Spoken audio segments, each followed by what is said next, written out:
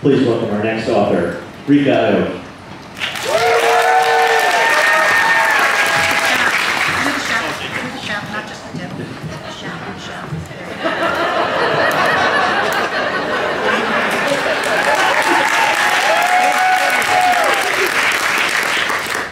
Gosh, you can tell we're like the first timers. So I'm still kind of like looking at this. Hold on for a sec. I just got to check one thing here because I literally just started writing this, and here we go. Let me just do this here. I just have to type in boogie, boogie, boogie, and I should be okay. All right, boogie, boogie, boogie. That was Bobby. Boogie. Okay, so here we go. All right. A tube of lube for the squeaky wheel of time.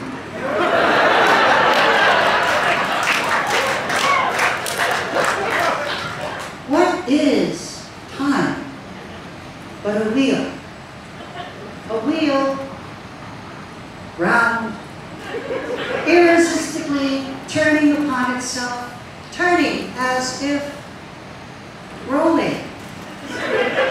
Tomorrow to yesterday, yesterday to the day before yesterday, and back until it returns once more to the day after tomorrow. Ancient proverb of the Caraval. Prologue.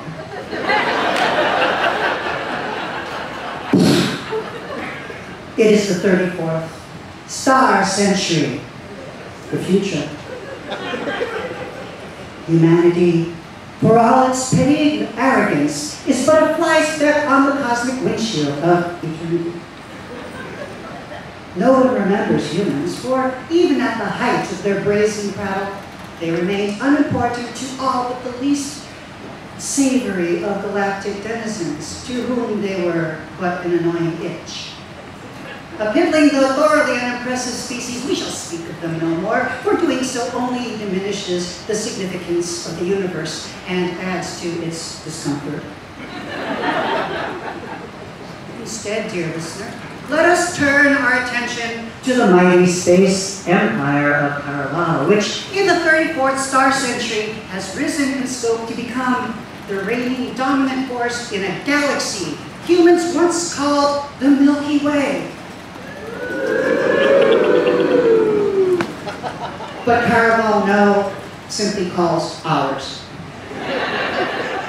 So dominant and sublime is their technology, so well-muscled and brilliant their men, so beautiful and pert their women, and sprightly and eager their children, that to most aspiring civilizations, the activities and varied existences of the Caraval would seem the work of mages or even gods. And if they are like gods, then their angels would be their pacifiers, mechanized star fleets of impeccably outfitted battle cruisers and dreadnoughts. Merely the sight of a pacifier had made many a hostile world swoon in terror. Never needing to eat or sleep, immune to the perils of the flesh and the urge to eat or make love, these marvels of Caraval's top scientists are armed to the teeth and more with every conceivable weapon of war and of peace, and they even talk. This is their story. Chapter 1. And yes, I actually wrote a chapter, so don't expect the story to finish. This is actually a chapter, because I was so stupid, I took this literally. Okay.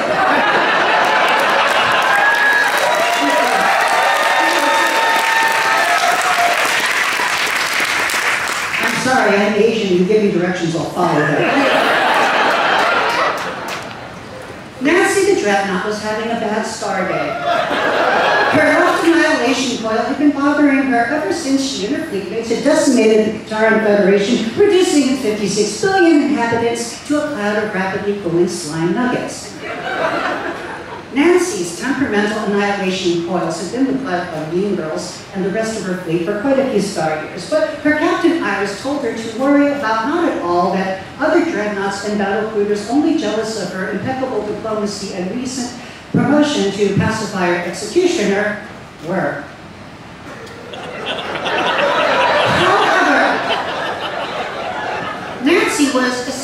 looked annoyed because she was sure that the Tarn slime nuggets had entered her Broussard converters, further aggravating her annihilation coils, which meant she might not be able to participate in the next peacekeeping mission with her competent yet envious teammates.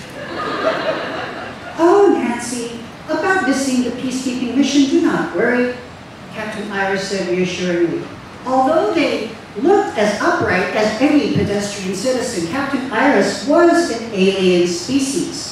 Although not all alien species could be identified by visual sight alone, and Captain Iris's species, the Sovietish, were no exception. To wit, they were called the Sovietish, for they tended to speak in subject-object-verb pattern, or at least sort of ish, the way seen.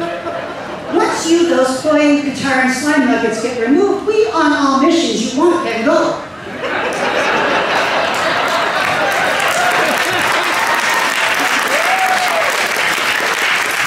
But my right annihilated coil still works at 89%, Nancy the Dreadnought protested weakly. Let's just debase and watch your annihilation coils go. Sorry I am a sensitive matter to you, I know it is. Stop saying it that way. I, Sovietish, am, Captain Iris said improvisingly to account for a predicate compliment. I didn't mean it that way. I mean, don't say it like I'm weird, Nancy pouted pointedly. Annihilation coils are a sensitive matter for any dreadnought. I mean, without the dreads, it's just not.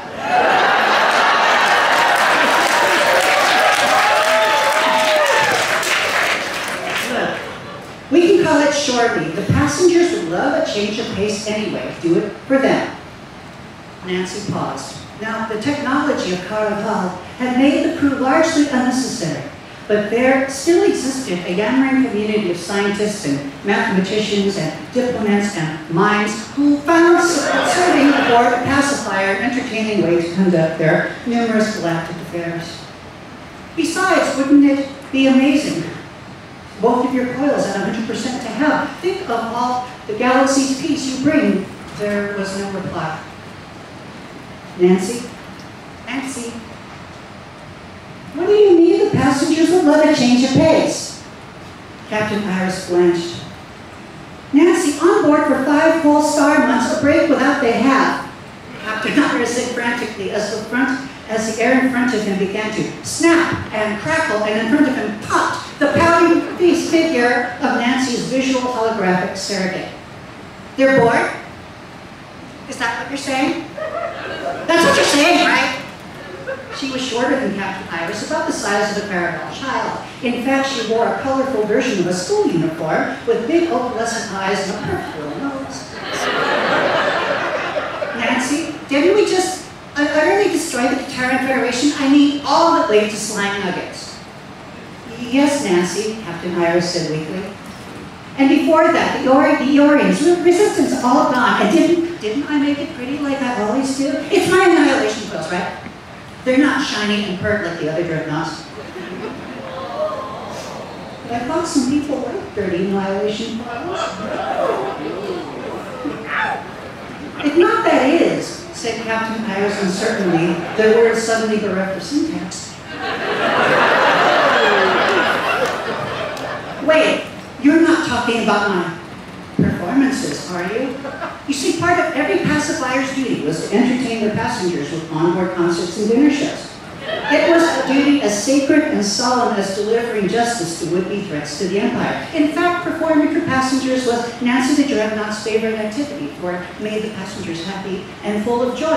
Her specialty was singing covers to popular Caraval pop tunes like Empire, Boogie Oogie Oogie. That's when I type Boogie Oogie Oogie. And it's been a long road, blowing that up from here. And some of you old Gen Xers in the audience gets this one, right? To be at war must be the sweetest feeling that a girl could know. Nancy employed her holographic skills to purposely mimic the mannerisms and even the costumes of stage performers. Nancy, your shows for 5 months they've seen, maybe they a break. I bet none of the battlecruiser's passengers don't need a break after 5 months. Emma was the newest and sleekest battlecruiser. A recent graduate from Pacifier 88 School of Performance and Military Science, she'd been on a killing rampage that bordered on the criminally insane. And her passengers raved about her bubbly yet sincere demeanor, her adorably innocent stage presence, and lively on-point dance moves. And she performed her own songs. Nancy, you to Emma the battlecruiser can't come. Retrofit. Nancy, retrofit. Retrofit. Nancy the dreadnought shuddered involuntarily, but not just to my annihilation coils. I'm going to develop a new dance playlist, download a songwriting skill, and optimize my projector to work more sparkles. Yes, Nancy, projector we will optimize. Sparkles, she said. Don't forget the damn sparkles. Okay, but your current operating system compatible with the latest entertainment upgrades is not. We may new hardware need to install. A most difficult procedure it would be, the soda-dish Captain Iris said. Yes, I know that, but I have no choice. I am merely a dreadnought, but I am not merely a dreadnought, but a pacifier and an executioner, and I am sworn not only to destroy all those who oppose the Caravel, but also put smiles on the faces of all my passengers. Captain Iris upon Nancy with staunch admiration looked. For all her pouty tantrums, Nancy the Dreadnought, an exemplary pacifier executioner, really was. Very well, Captain Iris said. I some calls, too. Suddenly, the captain himself haunted, for they and Nancy received a message from the High Star Chamber, the headquarters of the Caravel. The message was curt and to the point, as was normal for the highly efficient communications of Caravel. Captain Iris, you are ordered to bring pacifier executioner Nancy the Dreadnought to Starport Alpha immediately. What was going on with Nancy the Dreadnought? Starport Alpha? That was Caravel's homeworld, Valley and Prime. A sleeping mode, by the way. Anyway, pacifiers usually possess neither the need nor desire to trek to the homeworld. Thus, pacifiers spent their careers in deep space, far from the carnal and scientific delights of the planet that dispatched their kind. Yes, understood. Starport Alpha, headquarters, some sort of emergency? There is, Captain Iris said quizzically, even they have only been to the homeworld a few times. Everything will be explained once you arrive. For now, this communication is secrecy level ultra plus. Do you understand? Secrecy level ultra plus. The highest level of security. Nancy the Dreadnought had never received the slut before. In fact, she had never even heard of one being given. Yes, security level ultra plus, I understand, Captain Iris said uncomfortably. If Nancy the Dreadnought had a head, it would have most certainly been spinning, but she did not, so she remained stationary, yet somewhat turgid. Of course, a pacifier with a slut wouldn't make it publicly known. Sluts were reserved for the highest level communications and missions.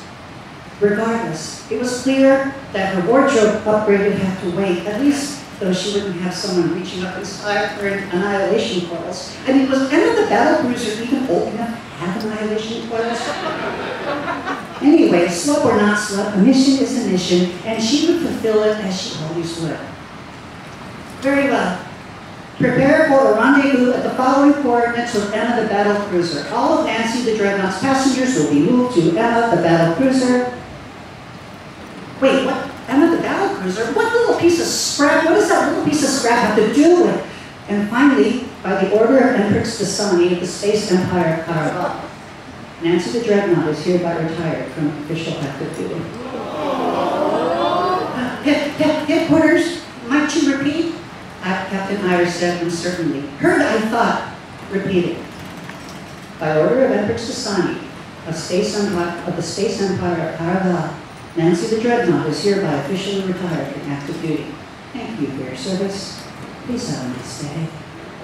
Chapter 1.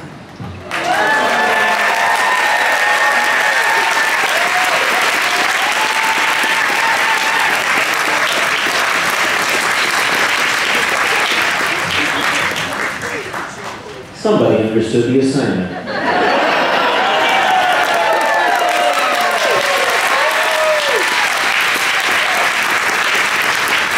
just got word that that novel will be released on Tor Books in this September.